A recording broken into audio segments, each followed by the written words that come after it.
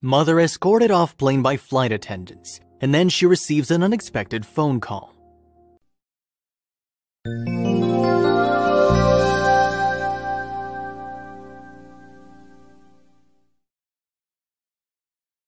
Peggy Uhle was sitting patiently in the airplane waiting takeoff from Chicago Midway International Airport. She turned off her phone in accordance with takeoff rules and sat back comfortably in her seat. She was just starting to relax when something unexpected happened. The plane, rather than heading towards the runway for takeoff, changed direction without warning and made its way back to the boarding gate. The atmosphere inside the aircraft was one of confusion, as you can imagine. Then the flight attendant approached Peggy and told her she needed to depart from the plane immediately. There's always someone on the plane who feels extremely uncomfortable about flying. We've all witnessed that nervous flyer who grabs onto the armrest of their seat so intensely their knuckles go white during takeoff. For the less nervous among us, flying is a pleasant experience. With a good film selection, comfortable seats, and plenty of food, it can even be enjoyable. Peggy was looking forward to her flight that day. However, it wouldn't turn out quite as she had imagined. Peggy was someone who flew regularly, so she knew the drill. She'd seen countless flight attendants go through the motions of demonstrating the safety procedures and practically knew them by heart. She didn't need reminding that all phones must be turned off before takeoff. She obediently turned herself off, checked that her seatbelt was properly secured, and ensured her seat was upright. She completed a final check to make sure that none of her belongings were obstructing the aisle and that her carry-on bag was correctly positioned under the seat in front.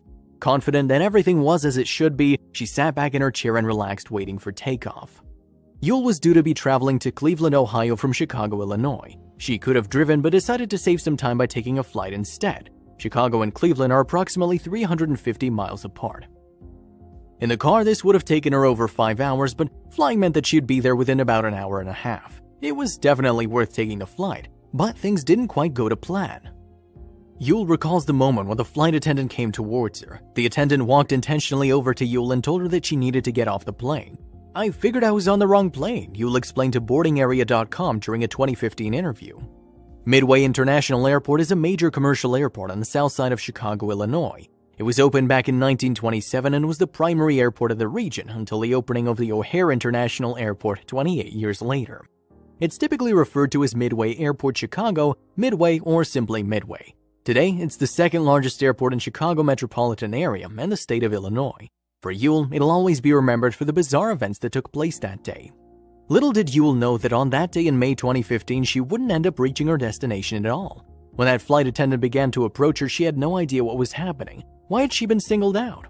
She racked her brain for any possible reason why she might not be allowed to fly, but couldn't think of anything. The only explanation she could think of was that perhaps she'd somehow boarded the wrong plane. In fact, there was a much bigger problem at play. However, this was not an isolated incident. There have been numerous occasions where people have been removed from flights out of Chicago. A similar thing happened to David Dow Duan back in April 2017. David Dow Duan is a Vietnamese-American doctor who was removed by force from a United Airlines flight.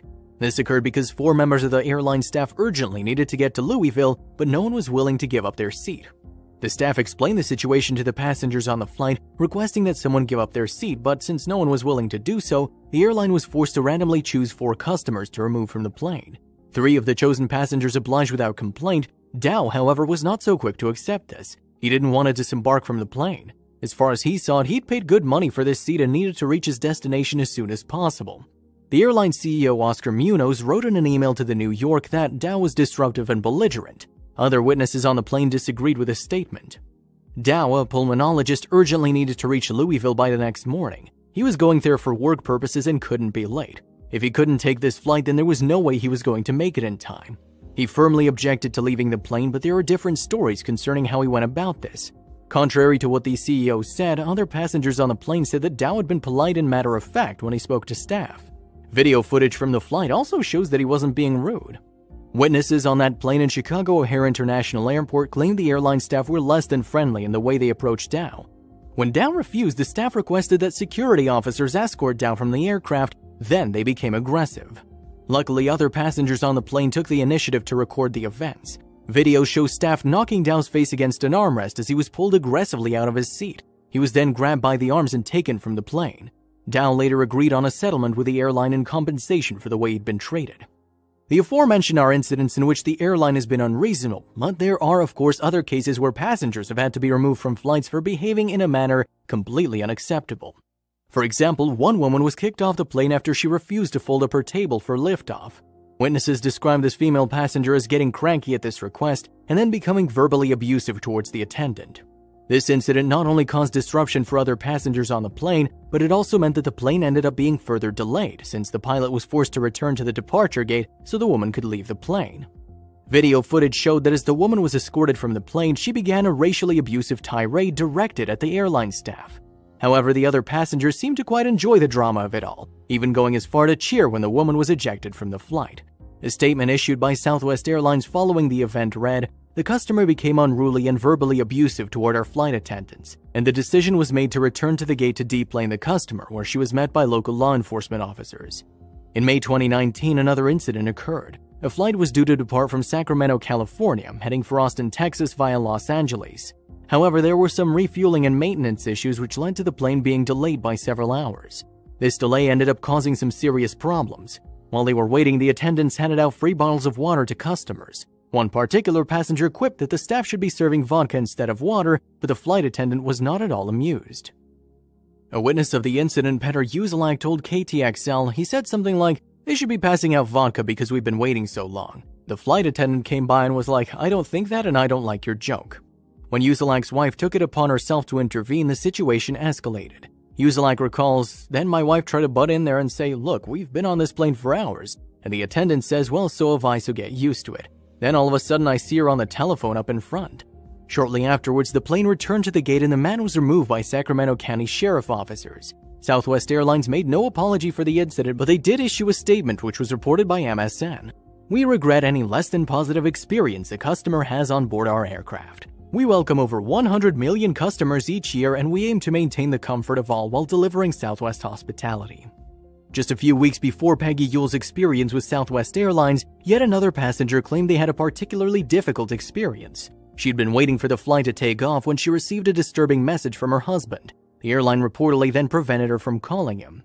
Passenger Karen Momsen-Evers from Milwaukee, Wisconsin received a message from her husband saying he intended to take his own life. She managed to send him a reply before the plane departed, but when she asked the staff whether she could make an emergency phone call, they said it wasn't possible. After Momsen-Evers explained her situation, desperately asking to make this call before the plane departed, the crew still instructed her to set her phone to flight mode. According to the Daily Mail, once the plane had taken off, she asked another crew member for an opportunity to make an urgent call to her husband. They reportedly responded by saying that there was nothing they could do for her. Momsen-Evers was forced to continue her journey home, crippled by worry about what her husband might do if she didn't speak to him. She arrived at home at the news that her husband had in fact committed suicide. Southwest Airlines insisted that it's routine for aircrew to inform pilots of emergency situations in which the passengers on the aircraft are at risk. However, this didn't happen on this occasion. So, what actually happened with Peggy Uhle in 2015 that prompted pilots to return to the departure gate? Had she caused a scene? Had she offended someone?